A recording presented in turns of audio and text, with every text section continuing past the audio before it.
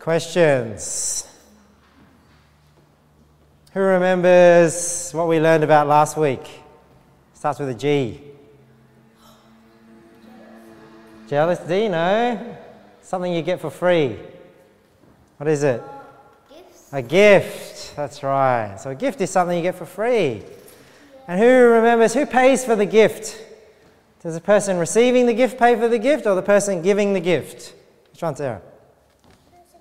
The person giving the gift, right? It's free for the person receiving the gift. For the person giving the gift is free. So the gift of God is, who remembers what the gift from God is? You remember? Simon? Eternal life. Eternal life. And last question on last week, how did God pay for the gift of eternal life? Who remembers? Who remembers? Timothy. He died on the cross for us, was buried and rose again. Very good. Okay, today we are learning about the subtlety of Satan. The subtlety of Satan. Who knows what subtlety means? Does anyone know? Subtlety. Think about a snake. Snake, can you hear snakes when they're around? No, they're very quiet. Hey, they slip, they slither. You try and hold them, they slip out of your hands. Very subtle. They're sneaky. That's what subtle means. When you're sneaky. What happens when you're sneaky? Sneaking around, you don't want people to notice. All right, Satan is like this too. So we're in the book of Corinthians today. I want to share one verse with you.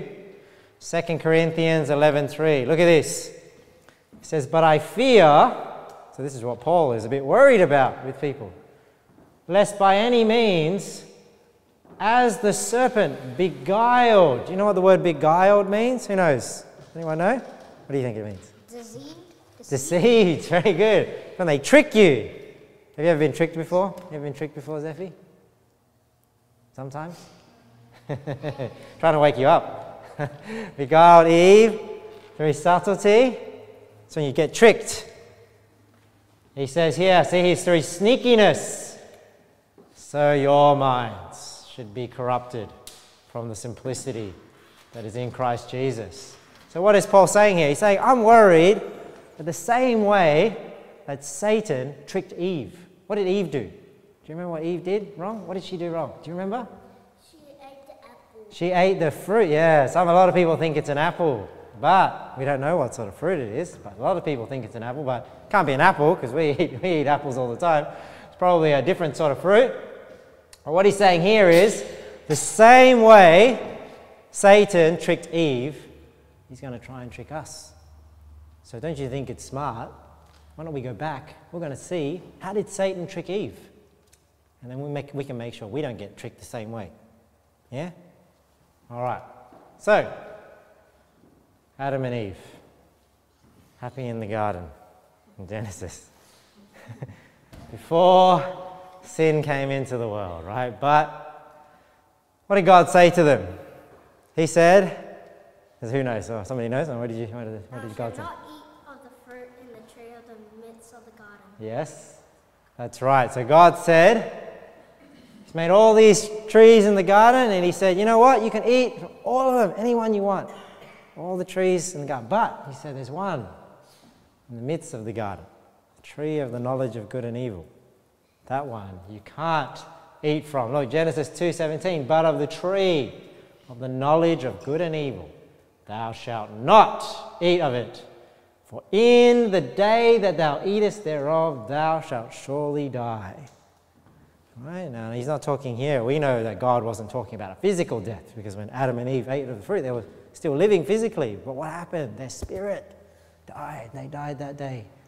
But this is where Satan tried to trick them. So let's see what Satan did. So, Satan comes along in the form of a serpent. And back then, the serpent had legs. Right? Now the serpent doesn't have legs. It's a symbol of what? Punishment God inflicted on Satan. But Satan comes to Eve. He's at the tree of the knowledge of good and evil, and he's talking to Eve. And what does he say? Genesis 3:1. Now the serpent was more subtle. Who remembers what subtle means? What does it mean? Tricky, that's right. What's another thing that it means? Sneaky. It's a bit sneaky, isn't it? Subtle. The serpent, so we know this is talking about Satan, was more subtle, more sneaky than any beast of the field which the Lord God had made. And he said unto the woman, look at this. He says, yea, hath God said, ye shall not eat of every tree of the garden? Question mark. So what's the first thing Satan does to trick Eve? He questions God's word. Because God said, hey, in the day that thou eat thereof, thou shalt surely die, right? But what is he doing here? He says, hath God said? Oh, he's starting to question. Starting to question what God said. That's number one. So what's the first thing he did? He's questioning God's word.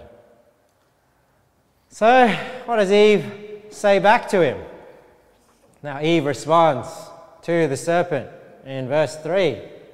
But of the fruit of the tree, this is what she's saying, which is in the midst of the garden. So she's talking about this tree. God hath said, ye shall not eat of it. But look at this. Neither shall ye touch it, lest ye die. Now, is that what God said? That's not what God said. What did God say? Let's go back. He said, in the day that thou eatest thereof, thou shalt surely die. Nothing about touching there. So what was Eve's problem? So Satan questioned God's word. What did Eve do? She didn't know God's word right. So she thought that she couldn't touch it. So what happens when she touched it and she didn't die? She thinks maybe Satan is right. All right, so first Satan, what did he do? What did Satan do? Question God's word. So Eve, second one, Eve didn't know God's word well enough, so she got tricked. Didn't she? And, cool, come in and sit down, Jordan. Now we go back to the serpent. Now how does the serpent respond? Look at what he says in verse 4. And the serpent said unto the woman, ye shall not surely die. Now what did God say? In the day that thou eat thereof, thou shalt surely die. So number 3, what did Satan do? Now he's just blatantly denying God's word. Right? Ryan, come in and take a seat there. Now he's just blatantly denying God's word. Okay? And then unfortunately, Eve gets deceived, eats of the fruit, gives to her husband to eat. He eats as well. He didn't get deceived. He disobeyed God. And because of that, sin came upon the world. Right? So this is where we have to be careful, because Satan today may deceive you. He's sneaky as well. You don't want to be deceived like Eve did. So how did he do it? What was the first thing he did? He questioned God's word. Now what was Eve's problem? You know the answer? What did Eve do wrong? She got deceived and she ate the apple. Yeah, but why did she get deceived? Zephy?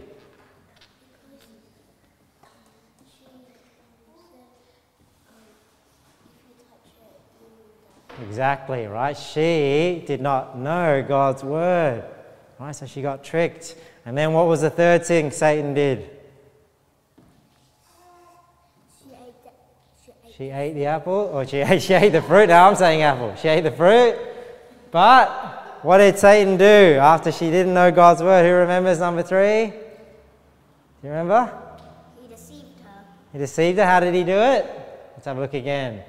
He shall not surely die. He denied God's word. So number 1, he questioned God's word. Number 2, Eve didn't know God's word. And number 3, then he denied God's word.